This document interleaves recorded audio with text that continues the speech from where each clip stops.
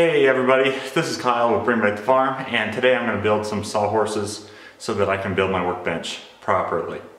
And the first thing that I'm going to do is, I have some wood behind me, some 2x4s, and I'm going to cut that down to probably 33 inches or whatever the proper length is for sawhorses, which I am not quite sure about, but I'm going to try to do it. I found this plan in a book.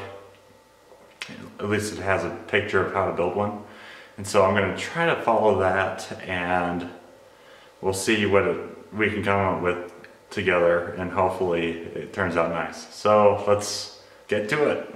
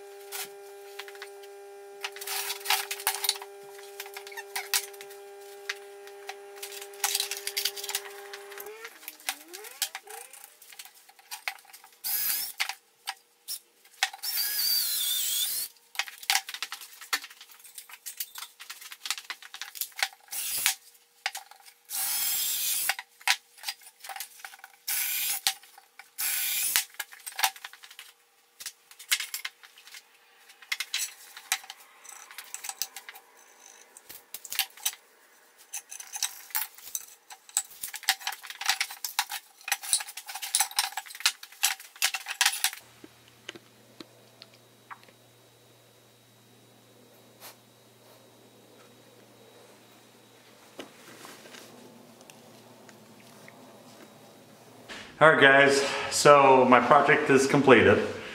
My batteries died about halfway through the project, so you missed out on some of it. Not the crucial parts. I mean, really all I did was, after the video cut out, I pretty much just assembled the whole project together.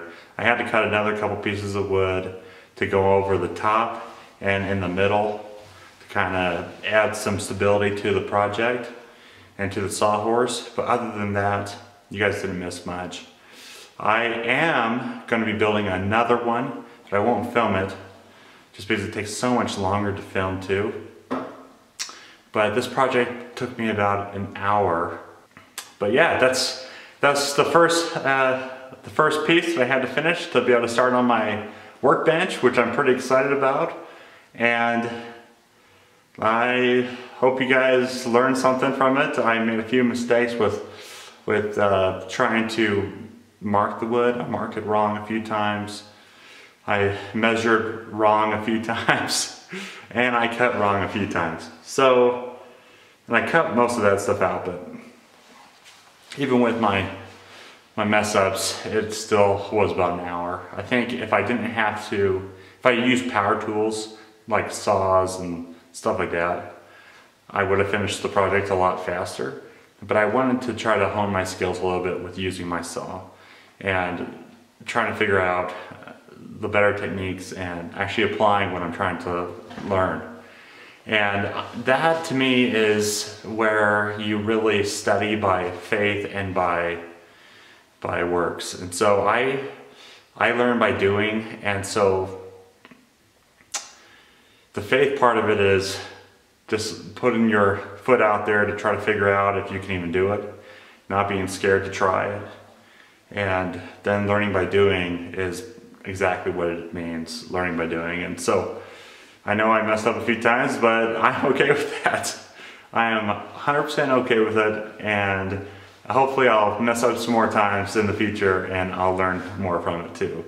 And so I think the second sawhorse should take me a lot less time. I have all the wood still here in the pile that I can use. I'll probably get one more sawhorse out of the wood, and then I'm probably gonna have to buy some wood for my table. Another thing, I have been trying out my plane. It works pretty good, but I find that it goes dull fairly quickly. So I think I'm gonna have to try to sharpen it a few times a day. I noticed that Paul Sellers, that's what he does, is he sharpens his plane knife, whatever it's called. He sharpens it a few times every project. So I'm going to try to find some cheap way to sharpen my plane. And so if you guys have any good ideas, I'd love to hear it. And till next time, I will be working here trying to figure out how to build the next sawhorse and trying to get my pieces together so I can do one big video about how I make the Paul Sellers Workbench.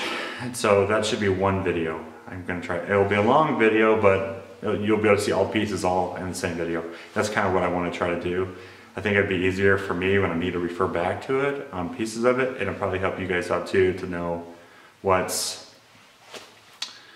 there is, and without having a bunch of stages and parts to it. But thanks for watching. This is Kyle with Bring Back the Farm, and I hope you guys have a happy new year and be safe out there. Thanks for watching.